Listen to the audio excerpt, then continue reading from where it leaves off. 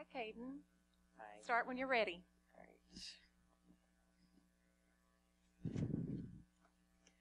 I'm here because a minority of individuals have chosen to avoid the rigors of the scientific discipline and attempt to backdoor an agenda by enacting a political strategy.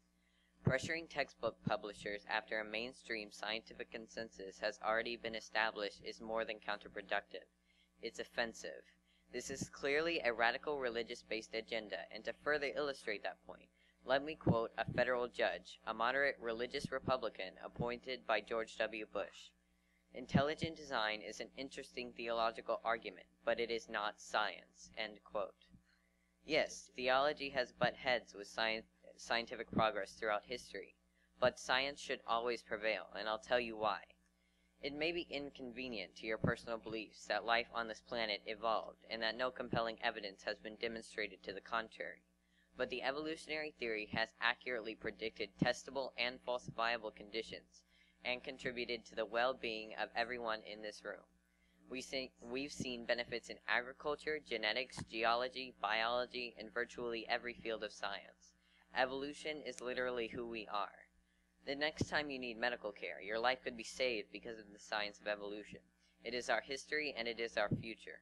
Those who have problems with this theory should have the courage to take their issues to the appropriate arena rather than risk stunting all of our prospects by politicizing their sensitivities to reality. The choice is simple. If you face a life-threatening emergency, do you want the care of the modern ER or the barbaric clinics of the days of, say, Thomas Aquinas, the 13th century prime mover of the creationist philosophy? Like virtually every attack on evolution, its perpetrators are desperate to prove what science is too modest to address: supernatural causation. When it is demonstrated that supernatural causation can yield good education or a positive result in the medical field, you might find me thinking an ethereal entity. Until then, I'll thank my science education and my doctors.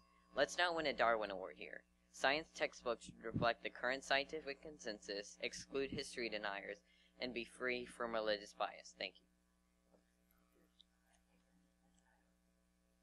What grade are you in? Ninth, so freshman. And you just spoke to all these people. Yeah. Good job.